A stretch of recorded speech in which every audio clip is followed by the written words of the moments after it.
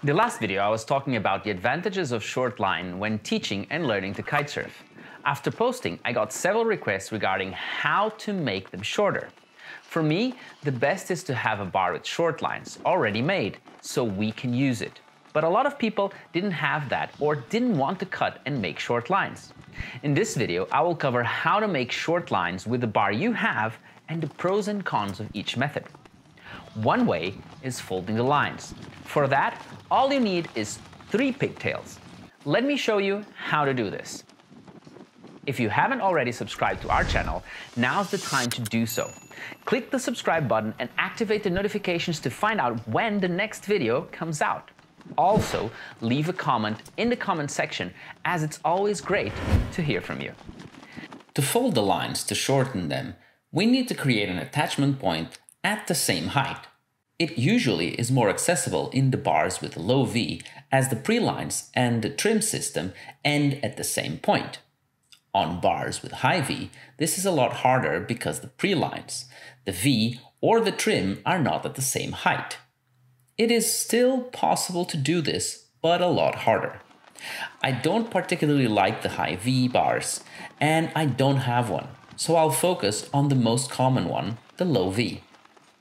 On the connection between the pre-lines and the flying lines, you usually have a loop-to-loop connection. Open it. Then, it depends on our other end.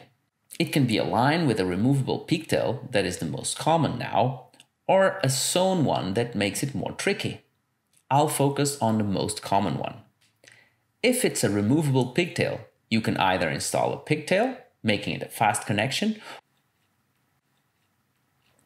or fold the lines and do a loop-to-loop, creating a cleaner connection.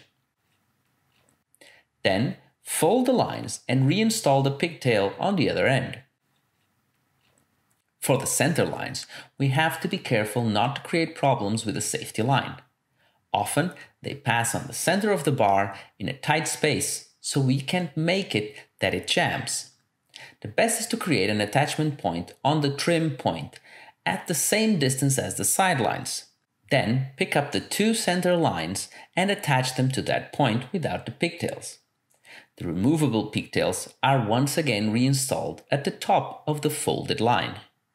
Always check if the safety system still works smoothly.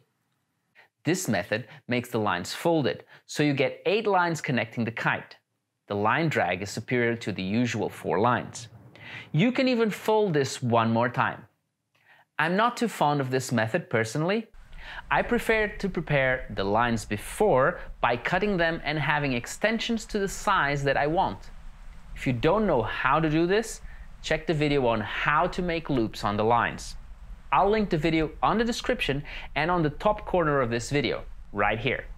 That I know of, only North Kiteboarding has sectioned lines allowing you to change quickly from full length to half length. This is perfect for teaching, and I hope more brands follow this. I would even break the lines in 3 different pieces. This also helps if you break a line, as you only need to replace one part. I hope this is helpful for you to make your bar have short lines and be usable for lessons or learning in the safest and best way.